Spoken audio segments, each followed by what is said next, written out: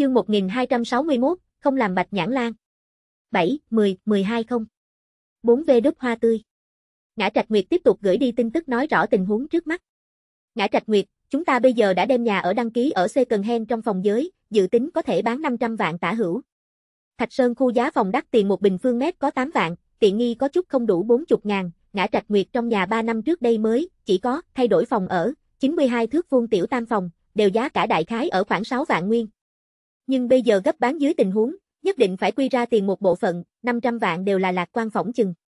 Ngã Trạch Nguyệt, bồi huấn ban bởi vì xảy ra sự cố, hiện nay đã bị tạm thời niêm phong, tạm thời không cách nào đi qua bồi huấn ban thu được càng nhiều vốn hơn.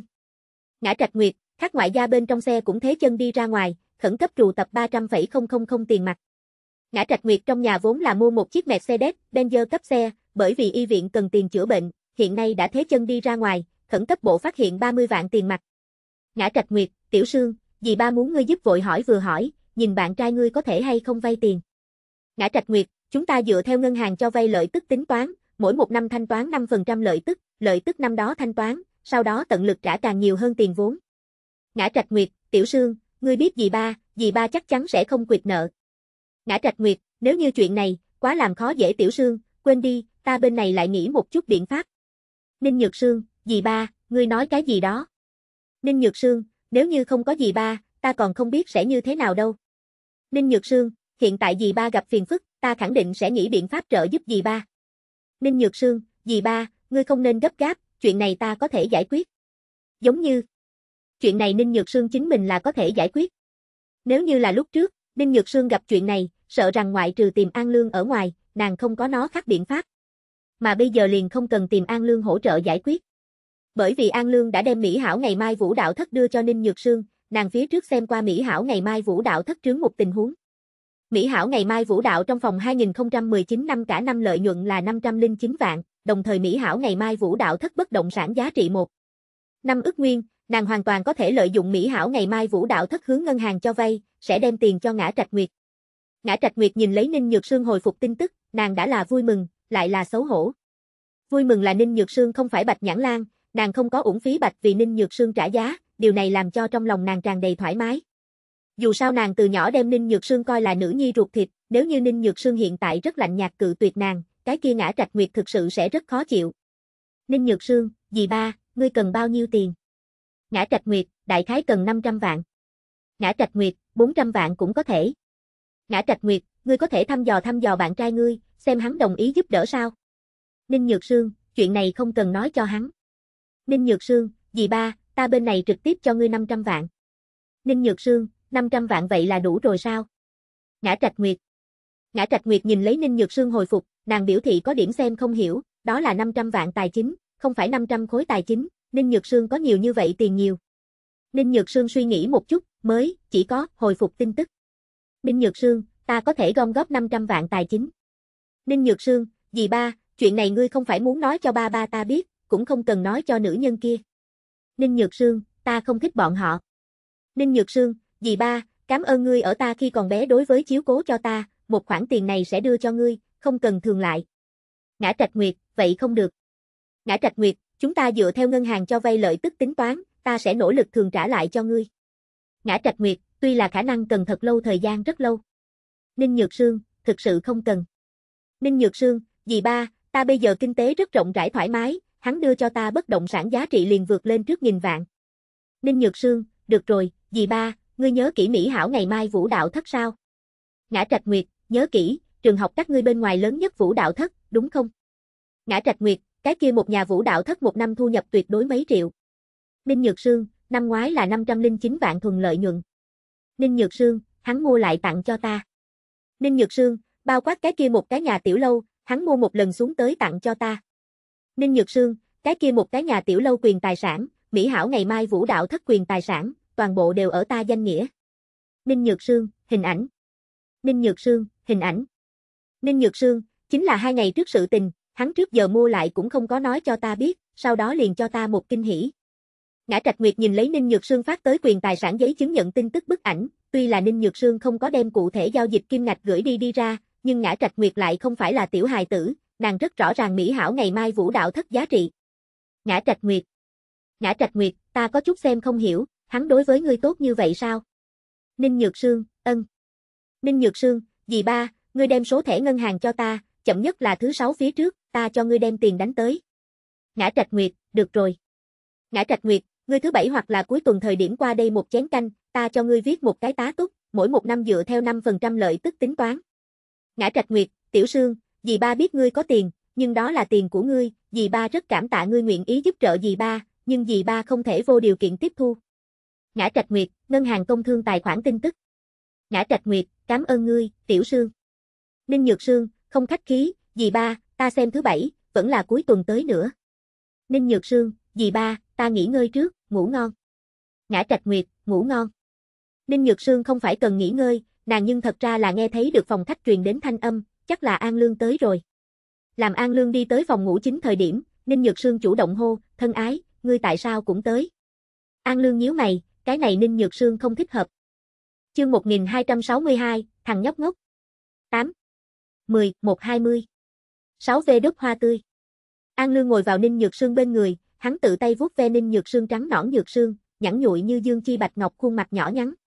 Ở An Lương thẩm mỹ quan trung, Ninh Nhược Sương dung nhan trị cho điểm cao tới 98 điểm, cho nên lúc ban đầu An Lương biết rõ sự tình là sai, hắn còn là dứt khoát quyết nhiên làm, kỳ thực cũng không cách nào ngăn cản Ninh Nhược Sương mị lực mà thôi.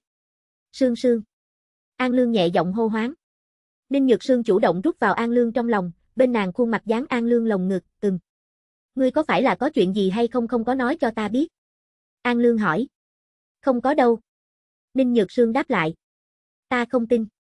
An Lương nhẹ nhàng xoa Ninh Nhược Sương tóc, hắn tiếp tục nói, ngươi đã vừa mới bại lộ, ngươi kêu ta thân ái, quên rồi sao? Ninh Nhược Sương trầm mặt xuống. An Lương tiếp tục đuổi thêm, ngươi xem, ngươi bây giờ lại bại lộ, ta chỉ là thông qua xưng hô của ngươi nghi vấn, ngươi liền tự hỏi, sở dĩ đến tột cùng là chuyện gì? Ninh Nhược Sương đấm nhẹ một chút An Lương, nàng đem điện thoại di động của mình lấy ra, giải tỏa sau đó mở ra nàng và Ngã Trạch Nguyệt nói chuyện phím, sau đó đưa cho An Lương. An Lương cấp tốc kiểm tra, làm xem xong rồi Ngã Trạch Nguyệt cùng Ninh Nhược Sương nói chuyện phím ghi chép sau đó, hắn lại nhéo nhéo Ninh Nhược Sương mặt non nớt, ngươi thật đúng là một cái thằng nhóc ngốc. Sở dĩ ngươi cái này thằng nhóc ngốc chuẩn bị như thế nào giải quyết vấn đề? An Lương hỏi. Ninh Nhược Sương có điểm thẹn thùng cùng xấu hổ, nàng nhào vào An Lương trong lòng không dám gặp người, thấp giọng nói, ta chuẩn bị đi tìm ngân hàng công thương cho vay, nếu như dùng mỹ hảo ngày mai vũ đạo thất thành tựu mượn nợ, cũng có thể rất đơn giản cho vay 5 triệu chứ. An Lương nhẹ vỗ về Ninh Nhược Sương sau lưng, quả nhiên là một thằng nhóc ngốc. Chờ một chút. An Lương đem điện thoại di động của mình đem ra cho Phạm Bình gửi đi tin tức, phân phó Phạm Bình đưa hắn tư nhân tài khoản trung 20 triệu tài chính chuyển cho Ninh Nhược Sương, lại cho Trần Tư Vũ cũng chuyển 20 triệu. Không đủ 2 phút, Ninh Nhược Sương điện thoại di động phát sinh tin tức tiếng chuông, An Lương cầm lên Ninh Nhược Sương điện thoại di động, hắn không chỉ có biết Ninh Nhược Sương điện thoại di động mật mã, liền dự bị thay thế khuôn mặt ID đều là An Lương. Hắn giải tỏa Ninh Nhược Sương điện thoại di động, đem tin tức điểm ra tới, thằng nhóc ngốc, ngươi xem một chút. Ninh Nhược Sương từ An Lương trong lòng ngẩng đầu, nàng tra xét điện thoại di động tin tức, sau đó nhìn thấy một chuỗi dài linh chữ số. À. Ninh Nhược Sương lưỡng lự, An đại sư, ta không phải. An Lương trực tiếp cắt dứt Ninh Nhược Sương, ta biết ngươi không phải hỏi ta muốn tiền, nhưng ngươi là bạn gái của ta cho ngươi tiền làm sao vậy? Chính là 20 triệu mà thôi. Đối với bây giờ An Lương mà nói, đại khái chính là tiền lương hơn vạn người thường cho nữ bằng hữu 200 đồng tiền lì xì. Kỳ thực như vậy tỷ dụ không chính xác. Bởi vì kim số lượng tiền cấp mở rộng sau đó, cũng không phải là đơn giản số học bội số quan hệ. Nói thí dụ như thu nhập một tháng 1 vạn cùng thu nhập một tháng 10 vạn chênh lệch, cũng không phải là đơn giản gấp 10 lần, thậm chí có thể là hơn trăm lần chênh lệch. Dựa theo triều đình thống kê cục số liệu, đế đô công tác trong đám người, thu nhập một tháng hơn vạn tỷ lệ là 15%, nhưng thu nhập một tháng quá 10 vạn chỉ có vạn phần chi ngũ. Hai người tỷ lệ là 300, một quan hệ. Đi qua như vậy số liệu, liền có thể nói rõ đơn giản, thu nhập một tháng hơn vạn cùng thu nhập một tháng quá 10 vạn, thật là lưỡng chủng không cùng một dạng tầng thứ. Huống chi An Lương mới vừa 1 giờ buôn bán lời 122 ức Z quốc nguyên.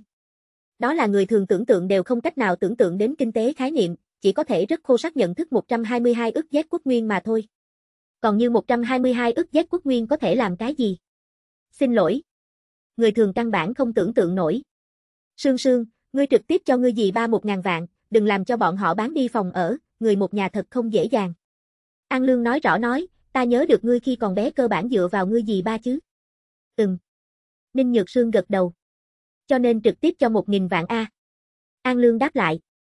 Mặt khác, Ngươi có thể cùng ngươi dì ba ở Thạch Sơn khu hợp tác mở vũ đạo huấn luyện cơ cấu, ngươi dì ba có kinh nghiệm, ngươi bên này lại có tài nguyên, trường học các ngươi đồng học sau khi tốt nghiệp luôn luôn lẫn vào không phải như ý chứ. An Lương nhắc nhở. Ninh Nhược Sương theo cái này một cái mạch suy nghĩ đáp lại, đem những thứ này đồng học chiêu mộ đi qua sao? Đương nhiên. An Lương khẳng định. Quốc gia vũ đạo học viện lão sư, cái này chính là một cái mánh lới.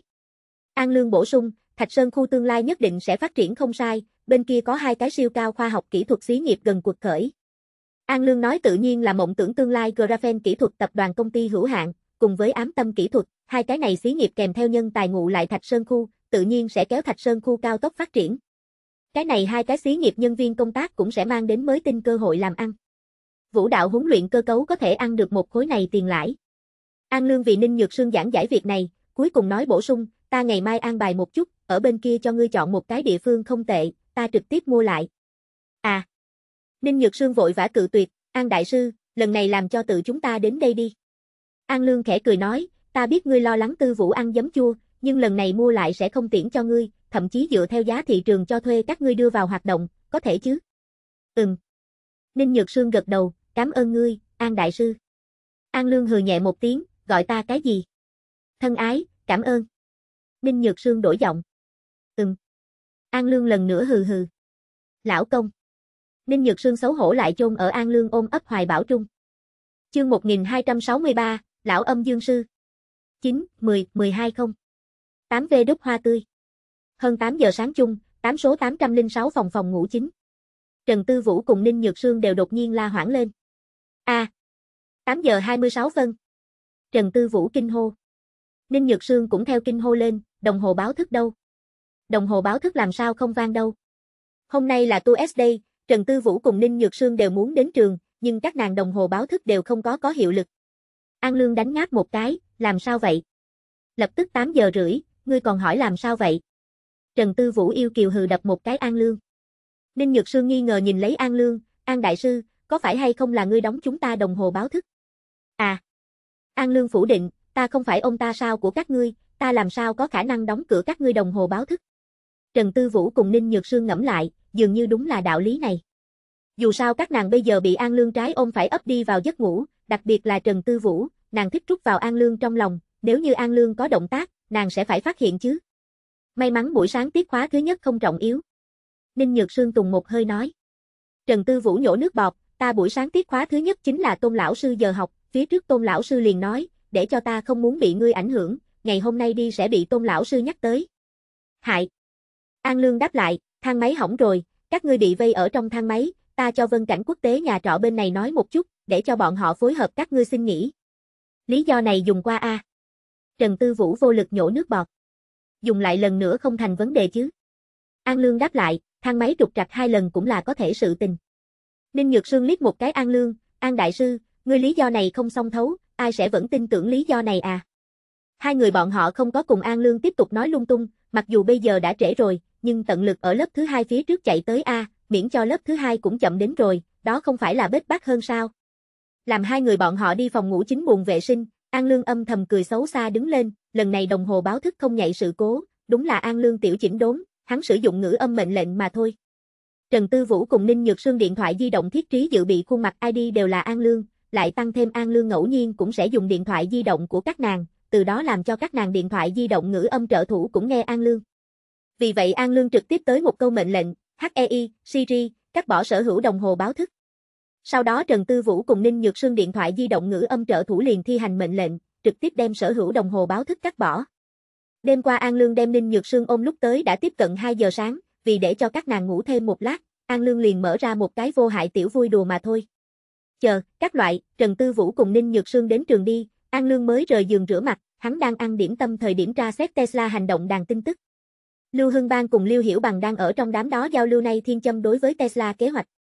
10 đài Tesla Model 3 toàn bộ xe phân giải phát sóng trực tiếp, đồ văn giảng giải mở topic, do đó toàn diện phân tích Tesla Model 3 ưu khuyết điểm, cùng với đối ứng đánh giá cùng kiến nghị.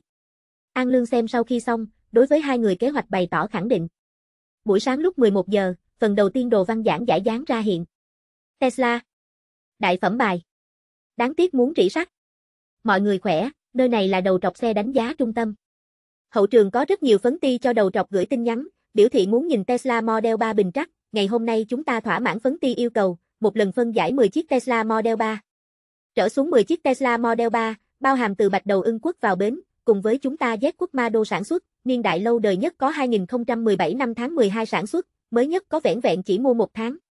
Hiện nay chúng ta đã mổ ra 3 chiếc Tesla Model 3, phân giải công tác đang ở đầu trọc xe đánh giá trung tâm phát sóng trực tiếp, hoan nghênh đại gia thăm dò, cũng quan tâm đầu trọc đánh giá trong xe. Nhằm vào đã phân giải 3 chiếc Tesla Model 3, cái này một cái thiệt, chúng ta chỉ nói một cái khuyết điểm. Lên trước hình ảnh. Hình ảnh 1. 2020 năm tháng 2 sản xuất Tesla Model 3 an toàn khí nang ống bơm rỉ sắt. Hình ảnh 2.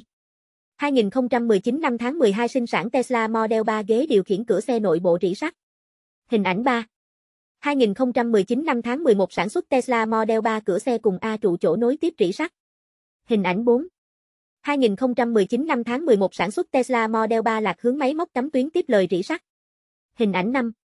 2019 năm tháng 11 sản xuất Tesla Model 3 bánh trước nửa trục rỉ sắt. Ở trên hình ảnh rỉ sắt tình huống, chúng ta đầu trọc đánh giá trong xe toàn bộ hành trình video quay chụp ghi chép, nguyện ý gánh chịu bất kỳ pháp luật nào trách nhiệm, hoan nghênh Tesla tìm chúng ta nho nhã hiền hòa câu thông. Chúng ta không phủ nhận Tesla Model 3 là một chiếc xe tốt. Nó chỉ là sẽ xảy ra gỉ mà thôi. Đối với sở hữu Tesla Model 3 chủ xe, chúng ta đầu trọc đánh giá trong xe dành cho kiến nghị, tận lực tránh cho trời đang đổ mưa, cùng với ẩm ướt trong hoàn cảnh sử dụng Tesla Model 3. Chúc for Tesla Model 3 chủ xe dùng xe khoái trá. Kiến nghị Tesla Model 3 tận lực tránh cho trời đang đổ mưa cùng ẩm ướt trong hoàn cảnh sử dụng. Sở dĩ mua một chiếc Tesla Model 3, còn muốn đem nó cung. Nói thí dụ như lại mua một chiếc phổ thông dầu cháy xe trời đang mưa thiên sứ dùng sao? Còn chúc phúc dùng xe khoái trá đâu? Tên đầu trọc này đánh giá trong xe tuyệt đối là lão âm dương sư. Chương 1264, dù sao tố chất là thật cao. 121 V Đức hoa tươi. An Lương nhìn lấy đầu trọc đánh giá trong xe ban bố luận án, hắn trực tiếp cười ra tiếng, cái này văn án tiểu biên có thể thêm đùi gà, âm dương quái khí đứng lên có điểm lợi hại. Xe loại vật này, trời mưa xuống vẫn không thể dùng. Cái chuyện cười này tuyệt không buồn cười. An Lương tiện tay ghi danh mộng tưởng tương lai Graphene blog chính thức tài khoản, hắn chuẩn bị trị một cái Tesla tâm thái. Mộng tưởng tương lai Graphene. Tesla Model 3 là một chiếc xe tốt, chỉ là sẽ xảy ra gỉ mà thôi. Ngươi thấy thế nào? Đầu chó. Hiện nay mộng tưởng tương lai Graphene blog chính thức tài khoản quan tâm số lượng đã đem lặng yên đột phá 100 vạn, đạt tới 103 vạn số lượng, hơn nữa là chân thực hữu hiệu quan tâm số lượng. Ngược lại mộng tưởng tương lai Graphene không có soát cương thi phấn thói quen. Làm An Lương sử dụng mộng tưởng tương lai Graphene blog chính thức gửi tin nhắn sau đó, đại lượng ăn dưa quần chúng bắt đầu đánh giá đứng lên. Tiểu soát sinh thành thủ phủ. Đến. Nên tới tổng hội tới. Ta phía trước thấy đầu trọc đánh giá trong xe phát sóng trực tiếp thời điểm, liền đang suy nghĩ cái này một vị lúc nào nhảy ra, chờ, các loại, cho tới bây giờ, nó rốt cuộc đã tới. Vẫn là bên trong cái mùi vị, cấp trên ngao. Điều này bình luận nhiệt độ cao vô cùng, nhanh chóng xông lên đứng đầu hồi phục đệ nhất, hiển nhiên mọi người đều biết mộng tưởng tương lai Graphene là Tesla số 1 hắc tử. Trời xanh mây trắng. Tự bạo. Ta là BMW da ác nhỏ. Nhà của chúng ta toàn hệ sản phẩm, trời mưa xuống tùy tiện mở, nhà của chúng ta bất sinh gỉ.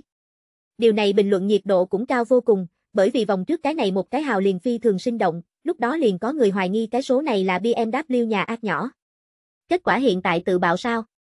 Tesla tự nhiên cũng nhìn thấy mộng tưởng tương lai Graphene blog chính thức ban bố tài khoản, nhưng rỉ sét sự tình là sự thực, Tesla blog chính thức tiểu biên có thể làm sao? Đương nhiên là tuyển trạch tự bế. Tesla blog chính thức giả chết có một bộ, trực tiếp đem bình luận một cửa, phản phất chuyện gì cũng không có phát sinh giống nhau. Ngược lại tùy tiện ăn dưa quần chúng náo. Ăn dưa quần chúng cũng không phải là Tesla hộ khách. Tesla ở Z quốc lượng tiêu thụ là Z quốc tam đại bản thổ nhãn hiệu cộng lại gấp 2 được không? Nhốn nháo náo có thể dùng. Tesla nên bán chạy còn là muốn bán chạy. Toàn cầu trong phạm vi, Tesla tự cháy, lái tự động tai nạn xe cộ, rỉ sắt, chế tác hỏng bét nhổ nước bọt nhiều hơn nhiều, nhưng Tesla không như trước ở toàn thế giới bán chạy sao? Ăn dưa quần chúng lại mua không nổi Tesla. Đối mặt Tesla giả chết, An Lương mở ra việc tang lễ chủ tiệm hình thức. Mộng tưởng tương lai Graphene. Tesla, ở. Nghe nói nhà các ngươi hộ khách văn hóa tố chất cao, có rất mạnh tiêu phí năng lực, đối với nhà các ngươi xe phẩm chất vấn đề, luôn là có thể dành cho nguyên vẹn lý giải, cho dù là trách cứ cũng phi thường văn minh, trên cơ bản sẽ không xuất hiện hộ khách đại chiến đại lý tình huống. Honda ô tô, đi ra chịu đòn. Ngươi có thể hay không học Tesla, nhìn Tesla vấn đề nhiều hơn ngươi nhiều, nhưng Tesla 4S tiệm vì sao không có ai kéo hành phi, cũng không có ai một khóc hai nháo san sa treo. Ngươi nếu như hảo hảo học một ít, trước kia cũng sẽ không bị người treo ở thiên thượng đánh a. An Lương dùng mộng tưởng tương lai Graphene Blog chính thức tối sầm H2, không chỉ có đen rồi Tesla, liền Honda ô tô cũng tới đi ra tiên thi. Trên thực tế thật đúng là như vậy h. Đại khái là Tesla chủ xe nhóm phổ biến tố chất khá cao, thu nhập cũng so với cao, tiêu phí năng lực tương đối mạnh, cho nên đối với Tesla đặc biệt lượng giải. Ngược lại thật đúng là không có nghe nói Tesla 4S tiệm xuất hiện nhất khốc nhị nháo tam thượng điếu tình huống. Ta có 4 cái quay vòng. Ta thanh minh trước, ta không phải Audi ác nhỏ. Ta chính là xem náo nhiệt.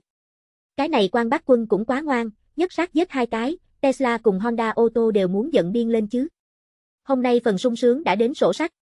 Đang ăn dưa quần chúng dồn dập nhắn lại thời điểm, mới vừa còn trang chết Tesla Blog chính thức lập tức trả lời tin tức. Tesla. Mộng tưởng tương lai Graphene, ngươi sắp tối ta, ngươi thì tùy hắc, dù sao ngươi là toàn cầu duy nhất Graphene xưởng pin thương 33, ta không thể trêu vào ngươi. Nhưng phiền phức nhà máy hiệu buôn 33 có thể hay không đừng đem ta cùng miêu cẩu đặt chung một chỗ đối lập. Vấn đề của ta nhiều hơn nữa, nhưng ta an toàn. Ta chính là đụng phải xe, lật xe, ta cũng bảo đảm người điều khiển an toàn, ta bê trụ sẽ không đoạn. Tesla Blog chính thức điên cuồng ám chỉ Honda xe hơi bê trụ vấn đề, còn đem Honda ô tô trực tiếp vạch đến miêu cẩu cấp bậc. Nguyên bản ẩn thân xem náo nhiệt Honda ô tô chỉ có thể bị ép gia nhập vào chiến trường. Honda ô tô. Trước tiên phi thường cảm tạ hai vị hữu thương nhắc nhở, chúng ta Honda ô tô biết rõ an toàn tính trọng yếu, chúng ta đã toàn diện chỉnh đốn và cải cách tương quan kiểu xe vấn đề an toàn. Thứ nhì chúng ta phải nhắc nhở hữu thương, xin chú ý dùng từ tôn trọng tính. Chúng ta Honda vô ý tham gia các ngươi hỗn chiến, mời hai vị hữu thương buông tha vô tội vây xem quần chúng. Cuối cùng chúng ta Honda trịnh trọng hứa hẹn, chúng ta Honda sẽ đem xe cộ thừa viên an toàn tính đặt ở vị thứ nhất, một lần nữa chỉnh đốn và cải cách sở hữu an toàn chỗ thiếu hụt.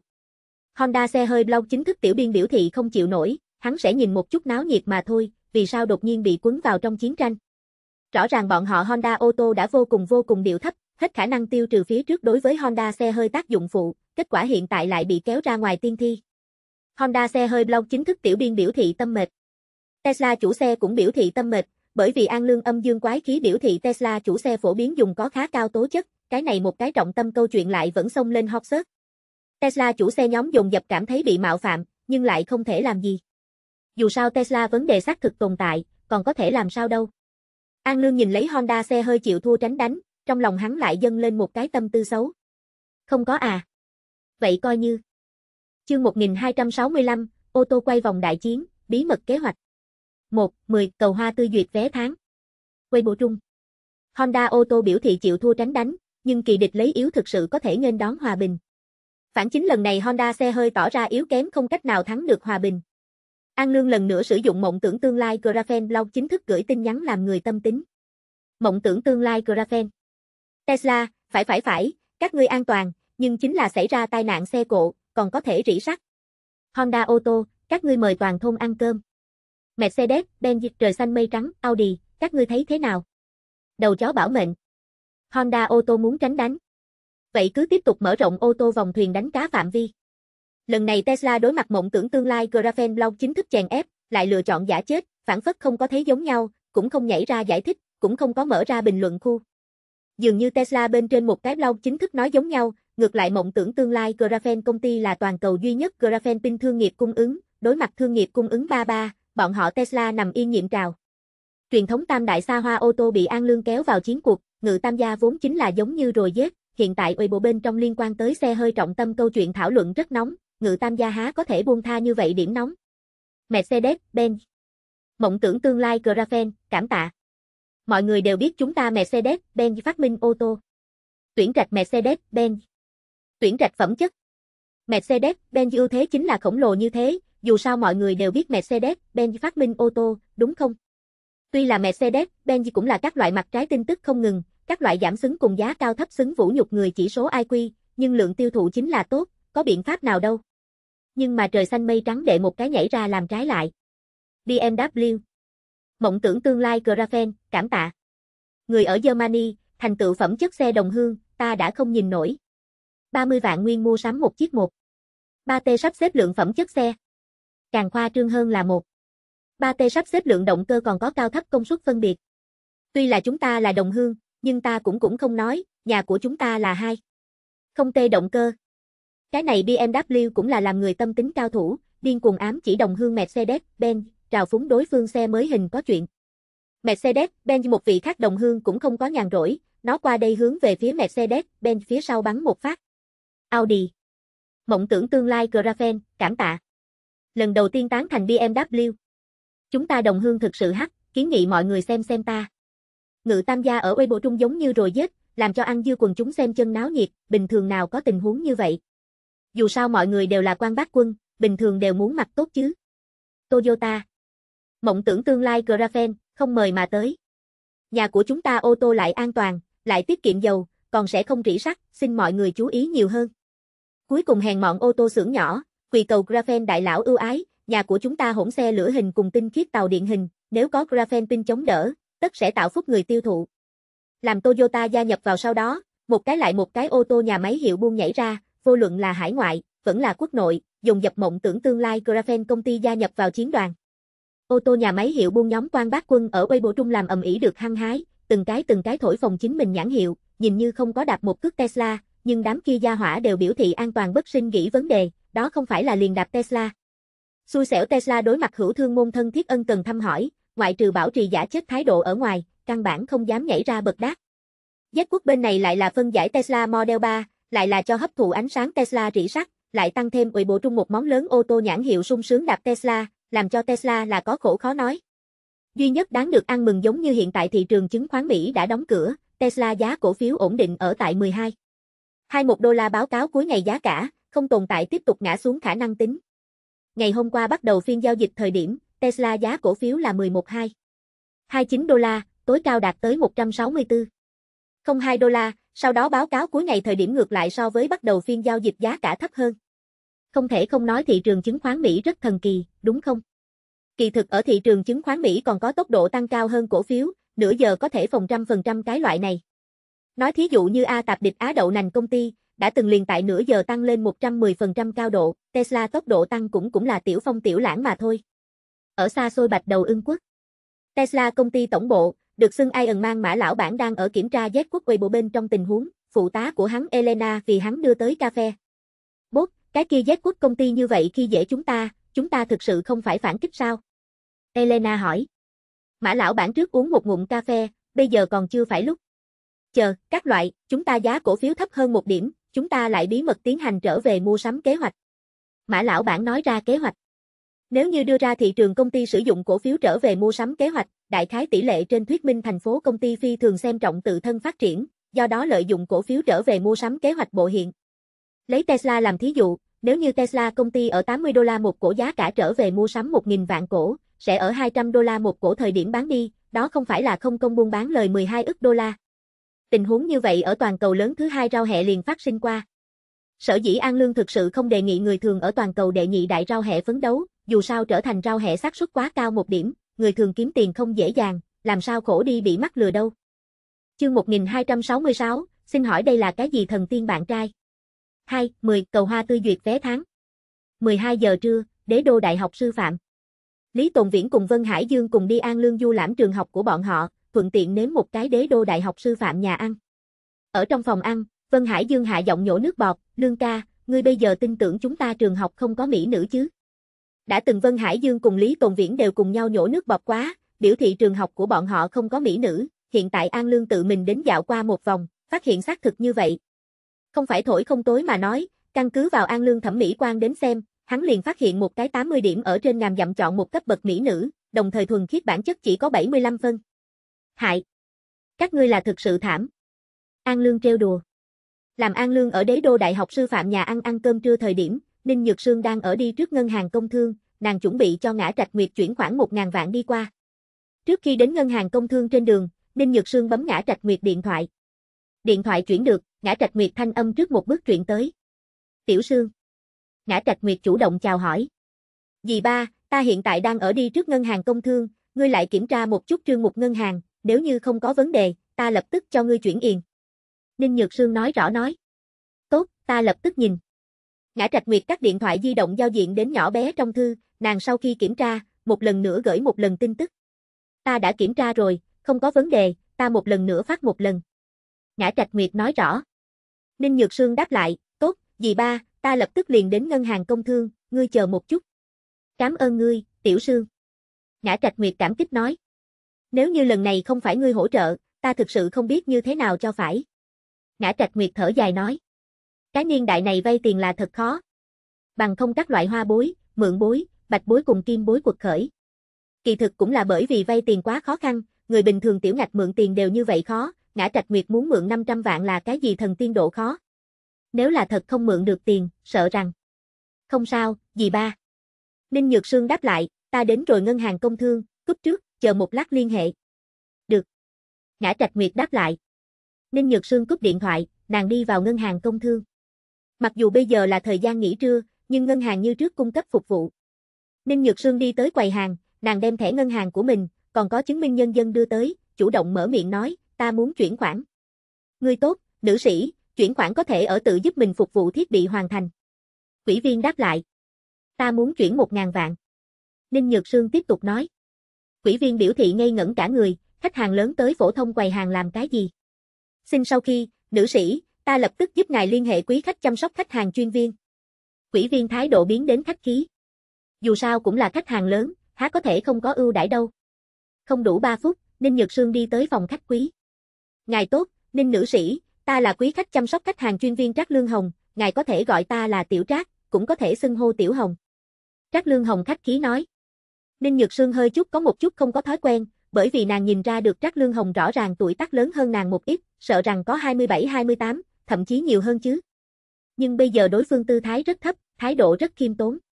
Ninh Nhược Sương đáp lại nói, ta muốn chuyển khoản 1.000 vạn. Tốt. Trác Lương Hồng đáp lại, xin hỏi chuyển khoản cho còn lại ngân hàng tài khoản, hay là chúng ta ngân hàng công thương tài khoản đâu? Các ngươi ngân hàng công thương tài khoản. Ninh Nhược Sương đáp lại. Tốt, chúng ta ngân hàng công thương nội bộ chuyển khoản, chúng ta không thu lấy bất luận cái gì thủ tục phí, đồng thời cơ hồ là thời gian thực vào tài khoản. Trác Lương Hồng đáp lại. Ở song phương xác định tin tức sau đó, chuyển tiền quá trình phi thường thuận lợi, mặc dù là 10 triệu chuyển khoản, nhưng trước sau không đủ 5 phút đồng hồ liền xử lý xong. Ninh nữ sĩ, ngài chuyển khoản nghiệp vụ đã hoàn thành, ngài là chúng ta ngân hàng công thương quý khách hộ khách, nếu như ngài về sau có những thứ khác nghiệp vụ nhu cầu, ngài có thể trực tiếp ở phòng khách quý công việc. Trác Lương Hồng nói rõ. Ninh Nhược Sương gật đầu, tốt, cảm ơn. Xin hỏi Ninh nữ sĩ còn cần công việc còn lại nghiệp vụ sao? Trác Lương Hồng khách khí hỏi. Ninh Nhược Sương phủ định, tạm thời đã không có, cảm ơn. Nói còn hết chi, Ninh Nhược Sương đứng dậy rời đi. Trác Lương Hồng khách khí đem Ninh Nhược Sương đưa đến cửa ngân hàng. Từ ngân hàng công thương ly khai, Ninh Nhược Sương mới chỉ có âm thầm cảm thán, nguyên lai ngân hàng phục vụ cũng như vậy tri kỷ sao? Nàng mới vừa cảm thán hết, Ngã Trạch Nguyệt điện thoại liền dạt gọi lại, Ninh Nhược Sương nghe điện thoại. Ngã Trạch Nguyệt thanh âm trước một bước truyền đến, Tiểu Sương, ngươi đánh 1.000 vạn qua đây. Dì ba, ngươi không cần bán nhà. Ninh Nhược Sương đáp lại. Ngươi, có nhiều như vậy nhiều. Ngã Trạch Nguyệt lưỡng lự. Ngươi dùng mỹ hảo ngày mai vũ đạo thất để gán nợ vay tiền sao? Ngã Trạch Nguyệt lần nữa hỏi. Phía trước Ninh Nhược Sương phát quyền tài sản thay đổi tin tức hình ảnh, Ngã Trạch Nguyệt biết Ninh Nhược Sương mới chỉ có bắt được mỹ hảo ngày mai vũ đạo thất quyền tài sản, tự nhiên không thể nào là mỹ hảo ngày mai vũ đạo thất cho Ninh Nhược Sương tiền kiếm được. Theo Ngã Trạch Nguyệt, Ninh Nhược Sương hiện tại một lần lấy ra 1.000 vạn, chỉ sợ là đem mỹ hảo ngày mai vũ đạo thất thành tựu mượn nợ tiến hành vay tiền chứ. Nếu như là cái này dạng, Ngã Trạch Nguyệt cảm giác mình thiếu thiên đại ân tình. Không phải, bạn trai ta đã biết chuyện này, hắn cho ta 20 triệu, để cho ta chính mình tùy tiện xài. Ninh Nhược Sương cố ý dùng giọng bình thản nói, do đó giảm bớt Ngã Trạch Nguyệt ấy nấy cảm giác. Ngã Trạch Nguyệt trực tiếp không nói. Nam bằng hữu cho 20 triệu. Tùy tiện xài. Xin hỏi đây là cái gì thần tiên bạn trai? Chương 1267, Husky cùng Tesla không thể. 3-10 cầu hoa tươi duyệt vé tháng. Chạng vạn tiếp cận 5 giờ. An Lương về tới Vân Cảnh Quốc tế nhà trọ 8 số 806 phòng, hắn đơn giản sau khi rửa mặt, trước tiên ở phòng khách bắn một hồi đàn dương cầm, An Lương chính mình cảm giác mình đàn dương cầm kỹ thuật cũng không tệ lắm đâu. Hắn thuận tay bắn một hồi đàn dương cầm, liền đăng nhập Weibo xem náo nhiệt.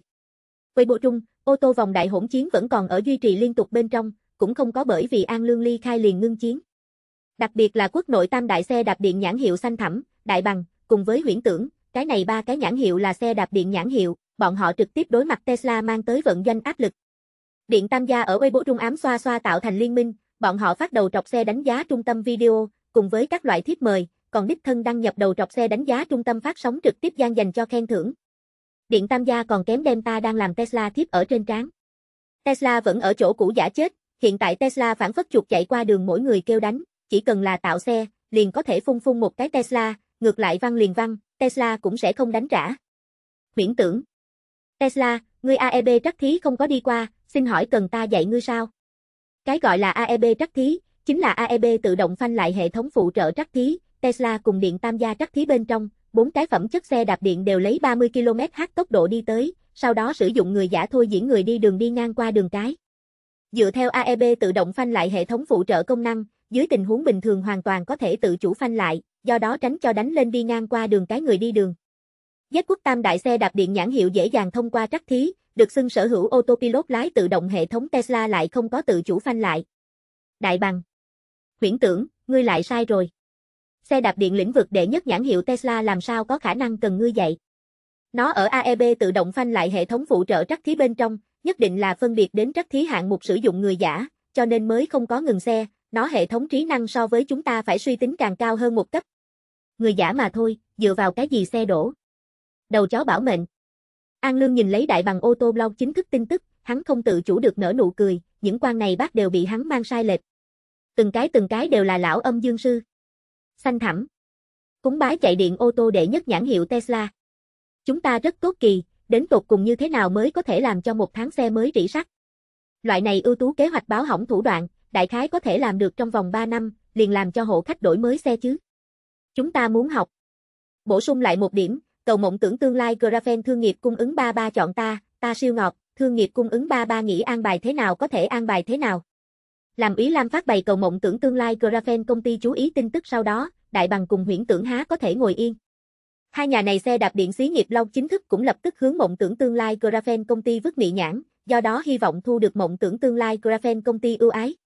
Điện tam gia đều phân tích qua, mộng tưởng tương lai Graphene công ty khả năng tồn tại không đối ngoại tiêu thụ sách lược, chuyện này bị Huawei điện thoại di động Đổng Đại Chủy nói qua, bọn họ Huawei điện thoại di động Graphene pin phiên bản liền sẽ không công khai đối với hải ngoại tiêu thụ. Nếu như là hải ngoại hộ khách muốn Graphene pin phiên bản Huawei điện thoại di động, chỉ có thể đi qua Z quốc bên này mua hộ, sau đó sẽ tự nghĩ biện pháp mang đi ra ngoài, ngược lại Huawei điện thoại di động sẽ không ở hải ngoại địa khu tuyên bố Graphene pin phiên bản điện thoại di động. Xét thấy tình huống như vậy, Điện Tam gia suy nghĩ có phải hay không có cơ hội trở thành mộng tưởng tương lai Graphene công ty đồng bạn hợp tác. Nếu như Graphene pin thực sự dường như Huawei điện thoại di động Đổng Đại Chủy phát sóng trực tiếp trung giải thích rõ tình huống giống nhau, một ngày cùng mộng tưởng tương lai Graphene công ty hợp tác, đó không phải là trực tiếp tại chỗ cất cánh. Chạy điện ô tô lớn nhất công cùng xiềng xích chính là pin dung lượng vấn đề. Cho dù là nạp điện cũng là thứ yếu vấn đề. Nói thí dụ như một lần nạp điện bay liên tục 1000 km ở trên, chính là nạp điện 10 giờ thì thế nào? Chỉ sợ cũng một đám đông người nói thật là thơm chứ. Dù sao được bao nhiêu điều khiển tràn cảnh cần 1000 km trở lên bay liên tục đâu. Hơn nữa, từ Đổng Đại Chủy tiết lộ ra ngoài Graphene pin đặc tính bà con cô cậu rõ ràng Graphene pin nạp điện tốc độ cũng rất nhanh được không? Xét thấy Graphene pin ưu tú đặc tính, chỉ cần Điện Tam gia có thể trở thành mộng tưởng tương lai Graphene công ty hợp tác giả, bọn họ sẽ nhất phi trùng thiên, dù cho vượt lên trước truyền thống xe xí nghiệp cũng không có vấn đề. Sở dĩ Điện Tam gia mới, không có tiết tháo chút nào ở Weibo bên trên công khai đối với mộng tưởng tương lai Graphene công ty vứt mị nhãn, tùy ý mộng tưởng tương lai Graphene công ty tuyển phi. Không chỉ là Điện Tam gia hướng mộng tưởng tương lai Graphene công ty vứt mị nhãn, trên thực tế mỗi một nhà ô tô nhà máy hiệu buôn đều ở đây hướng mộng tưởng tương lai Graphene công ty vứt mị nhãn. Bao quát Tesla. Phía trước Tesla còn biểu thị không có thay đổi động lực pin phương án kế hoạch, hiện tại liền biến sao. An Lương cấp tốc xem xong rồi Weibo ở trên tin tức, hắn lần nữa sử dụng mộng tưởng tương lai Graphene công ty blog chính thức gửi đi tin tức. Mộng tưởng tương lai Graphene. Cảm tạ đại gia yêu thích chúng ta nhà sản phẩm. Chúng ta mộng tưởng tương lai Graphene công ty là một nhà mở ra bao dung công ty, nhưng Husky cùng Tesla không ở hợp tác phạm vi bên trong. Tesla, ngươi tốt. Tesla, gặp lại. Điên cuồng ám chỉ một cái nào đó. Đầu chó bảo mệnh. Chương 1268, bị nhìn thấu lương ca. 4.10 cầu hoa tươi duyệt vé tháng. An Lương ở Weibo bên trên chơi được bất diệt nhạc hồ, Trần Tư Vũ cùng Ninh Nhược Sương đang đến gần lúc 6 giờ về nhà, các nàng lúc về đến nhà, An Lương đang ở cười ha ha. Tư Vũ, Sương Sương, các ngươi mau tới. An Lương chào hỏi. Trần Tư Vũ cùng Ninh Nhược Sương cùng đi qua đây, các nàng một tả một hữu ngồi ở An Lương trên đùi. Làm sao vậy? Trần Tư Vũ hỏi. An Lương đem Weibo ở trên ô tô quay vòng đại chiến đơn giản nói một chút, sau đó ý bảo các nàng tự kiểm tra. Tesla thực sự quá thảm. An Lương cảm thán. Kỳ thực đi qua cao cấp 5 ngày Tesla cổ phiếu xu thế tin tức thẻ, lấy được tin tức, An Lương biết Tesla còn có con bài chưa lật, bởi vì An Lương phát hiện Tesla giá cổ phiếu còn có thể lại lạp thăng một lớp. Sở dĩ An Lương hiện tại điên cuồng làm Tesla tâm thái, hắn chuẩn bị ngày hôm nay lại nhập tràng ở Tesla giá cổ phiếu thấp hơi lớn lực mua vào Tesla cổ phiếu, do đó lại hao một lần lông dê. Trần Tư Vũ cùng Ninh Nhược Sương cùng nhau tra xét quầy bộ bên trong ô tô quay vòng đại chiến, Trần Tư Vũ kinh ngạc nói, Tesla kém như vậy sao? Quả thật có chút sai. An Lương đúng trọng tâm đánh giá. Nếu như từ tổng hợp tình huống mà nói, Tesla cũng không tính sai, ở xe đạp điện trong lĩnh vực, Tesla xác thật chính là hiện nay xếp hạng thứ nhất xí nghiệp, nhưng Tesla Model 3 là đi số lượng kiểu xe, các loại giảm xứng lại giảm xứng, sở dĩ chất lượng sai có chuyện sao? 7-8 phút phía sau, Trần Tư Vũ cùng Ninh Nhược Sương xem xong rồi ùi bộ trung ô tô vòng đại chiến. Ninh Nhược Sương nói với An Lương, An đại sư, ta buổi trưa đã cho dì ba đánh 1.000 vạn đi qua, cảm ơn ngươi. Trần Tư Vũ không có bất kỳ phản ứng, nàng đêm qua sẽ biết chuyện này, đồng thời An Lương cũng cho nàng 20 triệu, nàng nơi nào sẽ ăn giấm chua. Hừ. An Lương hừ. Ninh Nhược Sương có điểm thẹn thùng, cảm ơn lão công. An Lương vừa nhìn về phía Trần Tư Vũ, ngươi đây. Trần Tư Vũ nũng nịu đáp lại, cảm ơn lão công. Cái này đế đô mèo lớn rõ ràng không phải chim nhỏ nép vào người hình, nhưng nàng nũng nịu thời điểm, An Lương biểu thị rất khó đỉnh, nói ví dụ như bây giờ Trần Tư Vũ nũng nịu thời điểm, An Lương trực tiếp hôn lên nàng. Trần Tư Vũ trước sửng sốt một chút, sau đó chủ động đáp lại. Lại qua mấy phút đồng hồ, An Lương thả ra Ninh Nhược Sương, hắn trước mở miệng nói, ta hôm nay lại có công tác, tối hôm nay còn muốn thao tác một cái Tesla. Trần Tư Vũ hừ nói, vậy ngươi ngày hôm nay không cho phép tai họa chúng ta. Trần Tư Vũ tiếp tục, chúng ta đã đoán được là ngươi thủ tiêu chúng ta đồng hồ báo thức, ngươi dùng Siri ngữ âm mệnh lệnh cắt bỏ, đúng không? Ta không phải, ta không có, ngươi đừng nói nhảm. An Lương trực tiếp phủ nhận tam liên. An Lương tiếp tục bổ sung, các ngươi đối với Apple kỹ thuật không tín nhiệm, cái này Siri ngữ âm mệnh lệnh là biết phân biệt thanh âm, nó có thể chính mình phán đoán ngươi có phải hay không điện thoại di động chủ nhân, nếu như không phải, hắn sẽ không đáp lại. Trần Tư Vũ liếc một cái An Lương, ta kém chút nữa liền tin ngươi lời nói. Ninh Nhược Sương cũng biểu thị không tin. An Lương ho nhẹ một tiếng, cố ý đè nặng thanh âm kêu, HEI, Siri. Ta ở. Trần Tư Vũ cùng Ninh Nhược Sương điện thoại di động phân biệt bắn ra Siri ngữ âm trợ thủ giao diện, đồng thời phát sinh ngữ âm gợi ý. Ha ha ha ha ha. Trần Tư Vũ cười lên ha hả. Ninh Nhược Sương cũng mỉm cười. An Lương không nói. Cái này nhân loại công phu trí chướng ngữ âm trợ thủ gây sự tình đâu. Sở dĩ Siri biết phân biệt thanh âm A. Trần Tư Vũ hừ nói. An Lương vô lực nhổ nước bọt. Nếu không thể giảng đạo lý, vậy chính đạo cự bá An đạo trưởng đăng tràng, hai cái yêu tinh chạy đi đâu? Trần Tư Vũ cùng Ninh Nhược Sương hai người đều ý thức được nguy hiểm. Cảm giác của các nàng không có sai, An Lương thả ra Trần Tư Vũ thời điểm, lại hôn lên Ninh Nhược Sương. Tiếp cận 10 phút sau, Trần Tư Vũ nhỏ giọng nói, lão công, chúng ta còn không có chuẩn bị xong, lại cho chúng ta một chút thời gian a. Ninh Nhược Sương cũng làm bộ đáng thương nhìn lấy An Lương, lão công. An Lương bị các nàng gọi tâm đều hóa, hắn lại một tả một hữu hôn một cái, mới thả qua các nàng. Các ngươi muốn ăn cái gì? An Lương hỏi. Ninh Nhược Sương trước một bước đáp lại nói, ta qua đi tắm, ngươi cùng Tư Vũ thương lượng trước. An Lương dây đã hiểu Ninh Nhược Sương ý tứ. Làm Ninh Nhược Sương ly khai 8 số 806 phòng thời điểm, Trần Tư Vũ liền chủ động vây quanh ở An Lương cổ, nàng gắt giọng, An đại sư, hôm nay ngươi nửa đêm trở về liền không chuẩn lại tai họa chúng ta, được không? Ngày mai lại có bài tập buổi sớm lặp. Trần Tư Vũ nũng nịu nói. Cho nên bây giờ trước tai họa thành tựu bồi thường. Chương 1269, tâm tính băng A. 5, 10, cầu hoa tươi duyệt vé tháng. 9 giờ tối nhất khắc, đế đô tiểu đồng bọn đàn. An Lương ở đế đô tiểu đồng bọn đàn gửi đi tin tức. An Lương, mọi người, có người ở sao? Lý Tồn Viễn. Tiền Tiểu Cương, hình ảnh. Tiền Tiểu Cương, hình ảnh. Tiền Tiểu Cương, Lương ca, chúng ta dựa theo ngươi nói, chúng ta ngày hôm nay tiếp tục hải. An Lương, Tiểu Ngư cùng Lý Mỹ. Tiền Tiểu Cương gửi đi hình ảnh, theo thứ tự là Hồ Tiểu Ngư cùng Lý Mỹ, sau đó Vân Hải Dương ở Hồ Tiểu Ngư cùng Lý Mỹ cùng là một cái ghế dài. Vân Hải Dương, ta ói ra. Vân Hải Dương, thằng nhóc cứng đầu ca, ngươi làm huynh đệ tâm tính đệ nhất danh. Vân Hải Dương, thực sự. Vân Hải Dương, Lý Tồn Viễn, Viễn ca, mau cứu ta nhanh không chống nổi, bầu không khí thật là quỷ dị, Tiểu Ngư cùng Lý Mỹ có điểm ganh đua tranh giành, ta kẹp ở giữa quá khó tiếp thu rồi. Lý Tồn Viễn, tư nhân cho rằng, ngươi cái này, kẹp ở giữa, dùng có điểm tao khí. An Lương, An Lương, ta không cách nào nữa nhìn thẳng vào, kẹp, cái chữ này. Tiền Tiểu Cương, đường hẻm hoan nghênh. An Lương, tao vậy thì các ngươi tao. Lý Tồn Viễn, ta cũng phục rồi, quấy rối. An Lương, các ngươi tiếp tục hải, tiếp tục mang mang bầu không khí, muốn triển khai lộ ra một bộ chúng ta thiên thượng bạch ngọc kinh câu lạc bộ đã xong việc thối lui bộ dạng. Lý Tồn Viễn, không thành vấn đề. Tiền Tiểu Cương, tốt. Vân Hải Dương, ta thực sự ói ra, thằng nhóc cứng đầu ca, Viễn ca, mau cứu cứu một cái, chúng ta muốn không có. An Lương, cáo từ. Lý Tồn Viễn, chính mình liêu muội, tự mình giải quyết vấn đề. Tiền Tiểu Cương, còn trang nam nhân tốt. Vân Hải Dương, ta. Vân Hải Dương, tính rồi, ta tự mình tới. Vân Cảnh Quốc tế nhà trọ đại phòng trà, An Lương đã mở ra sở hữu máy tính thiết bị cùng 85 tấc màn hình lớn kịch truyền hình, do đó kiểm tra thị trường chứng khoán Mỹ tương quan tình huống.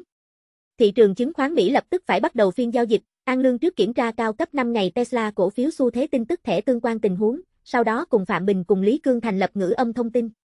Lão Phạm, lão Lý, ngày hôm nay bắt đầu phiên giao dịch sau đó án binh bất động, chờ một lát cụ thể thao tác, ta bên này sau khi xem sẽ nói cho các ngươi biết. An Lương phân phó. Tốt. Phạm Bình đáp lại. Thu được. Lý Cương biểu thị không thành vấn đề. An Lương đã đi qua cao cấp 5 ngày Tesla cổ phiếu xu thế tin tức thẻ xác định Tesla có bài tẩy, chỉ là hắn tạm thời không biết bài tẩy gì mà thôi. Mặc dù không biết Tesla con bài chưa lật, nhưng vấn đề không phải quá lớn. Ngược lại An Lương trong tay cũng có vương bài. Nói đúng ra, An Lương trong tay là lấy vương tạc, vô luận Tesla có bài tẩy gì, đang đối mặt vương tạc thời điểm, còn không phải là trực tiếp bị miễu sát. 9 giờ rưỡi tối. Bạch đầu ưng quốc thị trường cổ phiếu mở ra. Tesla phía trước báo cáo cuối ngày giá là 12,21 đô la, hôm nay bắt đầu phiên giao dịch giá là 10,01 đô la, bắt đầu phiên giao dịch đã đi xuống ngã rồi 2,15%. Loại này bắt đầu phiên giao dịch đã đi xuống ngã tình huống, làm cho phổ thông người đầu tư đối với Tesla lòng tin tiến thêm một bước không đủ. An Lương tra xét trên thị trường bán đơn, tương đối với ngày hôm qua động một chút là mấy triệu bán đơn, hiện tại cư nhiên chỉ có rải rác bán đơn. Bán đơn tổng sản lượng chỉ có không biết đến 1.000 vạn. Sở dĩ tài chính các bá chủ tiếp không nỡ bán. Đây không phải là một cái tin tốt. An Lương quyết định thêm một cây đuốc, hắn phân phó nói, dựa theo 100 đô la một cổ giá cả làm không 1.000 vạn cổ. Trước mắt giá cổ phiếu là 10,01 đô la, An Lương liền thấp xuống 0,01 đô la giá cả bán ra, thuộc về bình thường thị trường giao dịch, tình huống như vậy phản phất là có tài chính cự đầu không chống nổi phóng thích cổ phiếu giống nhau. Cái này một khoản bán đơn treo lên tới liền đánh xuyên Tesla giá cổ phiếu, làm cho Tesla thời gian thực giá cổ phiếu đi thẳng tới 98 đô la. Trọn 1.000 vạn cổ bán đơn không có bán đi bất luận cái gì một cổ. Đem giá cả điều chỉnh đến 97 đô la một cổ. An Lương phân phó, làm cho giá bán cùng giá cổ phiếu thời gian thực theo vào, do đó biểu hiện ra một loại nóng lòng bán ra, nhưng lại không muốn lỗ lã quá nhiều tình huống. Tình huống như vậy tự nhiên bị Ron phát hiện. Ron trong tay cầm 4.000 vạn cổ Tesla cổ phiếu, đồng thời toàn bộ là 160 đô la một cổ giá cả mua vào, nếu như dựa theo trước mắt giá cổ phiếu tính toán, Ron đã hao tổn 24 ức đô la. An Lương ở thị trường chứng khoán Mỹ ở trên thao tác, làm cho Ron có chút tâm phù khí táo đứng lên. Ron còn ở lại đế đô. Ron biết thiên thượng bạch ngọc kinh câu lạc bộ đã thực sự chia, đồng thời Ron cũng biết Tesla ở Z quốc Internet bên trong tình huống, Tesla tiếng tăm đang nhanh chóng tan vỡ trung. Đặc biệt là An Lương phía trước dùng mộng tưởng tương lai Graphene Blog chính thức biểu thị Tesla chủ xe tố chất khá cao, trực tiếp làm cho Tesla chủ xe tập thể phá phòng. Bọn họ tố chất khá cao. Loại này khích lệ, bọn họ có thể không phải nguyện ý muốn. Đại lượng Tesla chủ xe ở Internet bên trên yêu cầu Tesla dành cho một câu trả lời hợp lý, đặc biệt là Model 3 kiểu xe chủ xe, dồn dập yêu cầu Tesla đối nhau nghĩ sự tình dành cho phương án giải quyết. Chỉ có thể nói Tesla rất may mắn, bởi vì Z quốc pháp luật không có tập thể tố tụng, bằng không Tesla lại phải xui xẻo chứ. Tesla xác thực rất may mắn, nhưng Ron liền may mắn không đứng dậy. Ron đang ở khổ não có muốn hay không dừng tổn hại. Ngày hôm qua Ron vẫn còn ở trào phúng An Lương sẽ hay không tuyển trạch dừng tổn hại, ngày hôm nay vấn đề như vậy liền hàng lâm đến rồi Ron trên đầu. Dừng tổn hại ý nghĩa trực tiếp lỗ lã vượt lên trước 24 ức đô la. Nhưng nếu không ngừng tổn hại lại có khả năng lỗ lã càng nhiều. Ron bây giờ tâm tính đã băng, dù sao vô luận như thế nào tuyển trạch, hắn dường như đều phải xui xẻo. Chương 1270, cái thứ hai hắc thủ sau màn. 6, 10, 12 1. 2V đúc hoa tươi. Z quốc thời gian. Ngày 17 tháng 3, buổi tối 21:37 phân. Ron lâm vào tiếng thối lưỡng nan tình huống, loại tình huống này ở đầu tư lĩnh vực tương đương thông thường. Tuyệt đại đa số người ở đầu tư tài chính trong chợ, đều không thể nào làm được quả quyết sát phạt. Nói thí dụ như sinh ra sai lầm phán đoán thời điểm, dũng cảm chí khí đứt cổ tay, tình nguyện tổn thất một bộ phận tài chính, cũng không nguyện ý tiếp tục túi chữ nhật ở trong đó. Đại đa số người đều sẽ sản sinh chờ một chút tương lai tình huống sẽ cải biến còn có thể phồng lên tới chờ, các loại ý tưởng. Cho dù là Ron cao thủ như vậy, lần này đồng dạng sinh ra ý nghĩ như vậy, từ đó làm cho Ron bị xáo lộ rồi 4.000 vạn cổ Tesla cổ phiếu. Nhưng mà như vậy chủng ý tưởng hại chết người.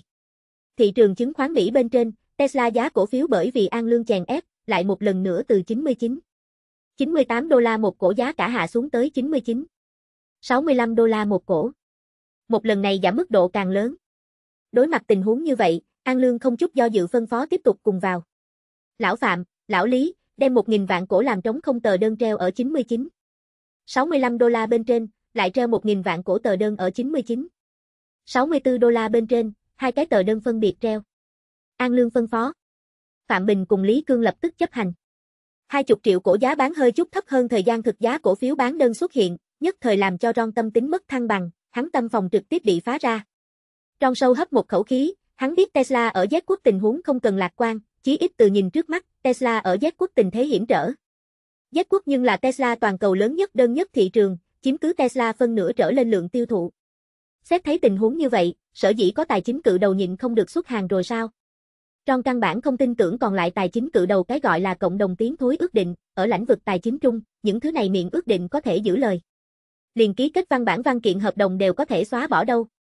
Ron phía trước chuẩn bị thủ đoạn không có được tổng bộ nhận đồng, hắn cũng chỉ có thể lựa chọn ra hàng, nhưng Ron hơi chút cẩn thận suy nghĩ một chút, hắn không có tuyển trạch ném đơn đập bàn, mà là lựa chọn giống như An Lương phương thức.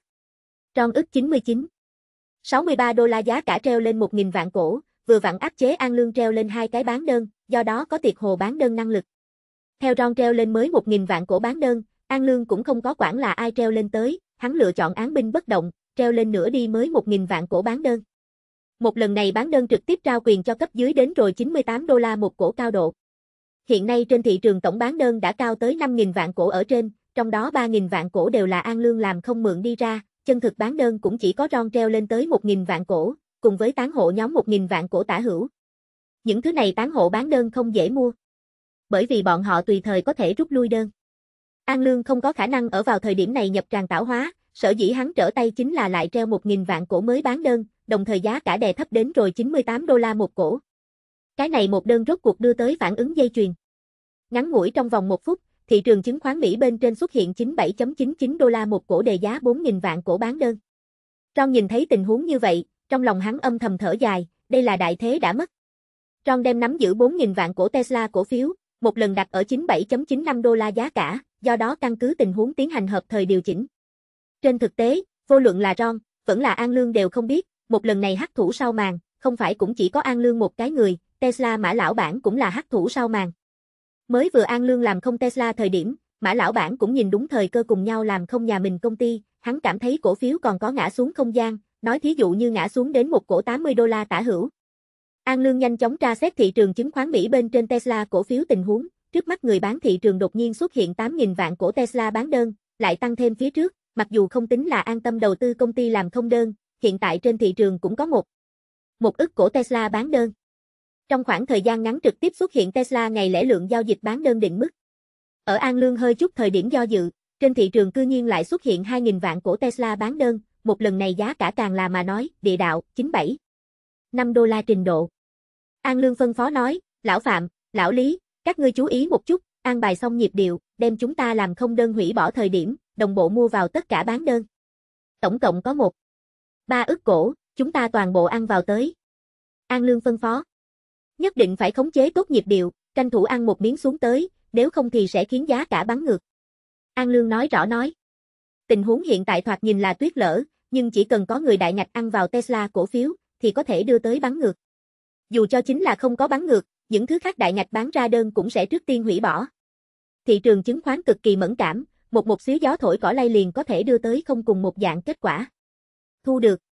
Phạm Bình đáp lại. Lý Cương bảo đảm nói rằng, thỉnh An Tổng yên tâm, lần này nhất định giải quyết. Khoảng chừng 1 phút đồng hồ sau, An Lương phát hiện thị trường chứng khoán Mỹ bên trên, Tesla người bán thị trường, đột nhiên tiêu thất 6 ức cổ bán đơn. Trong đó 3.000 vạn bán riêng là an tâm đầu tư công ty triệt tiêu bán đơn, mặt khác 3 ức thị trường chứng khoán an tâm đầu tư công ty một sóng mua vào tiến đến. 3 ức cổ bình quân giá tiền là 97.88 đô la, trong đó 6.000 vạn cổ trực tiếp trả lại cho khoán thương, thành tựu phía trước làm không 6.000 vạn cổ còn khoán thao tác. Tương đương với an tâm đầu tư công ty trong tay còn nắm giữ 7.000 vạn cổ, thế nhưng phân tán ở tại nhiều cái trong tài khoản, vẫn không có bị ngoại giới phát hiện là an tâm đầu tư công ty ở cầm cổ. Đối với ngoại giới mà nói, Tesla người bán thị trường đột nhiên bị quét 1,6 ức cổ phiếu, tình huống như vậy trực tiếp đưa tới sóng lớn ngập trời.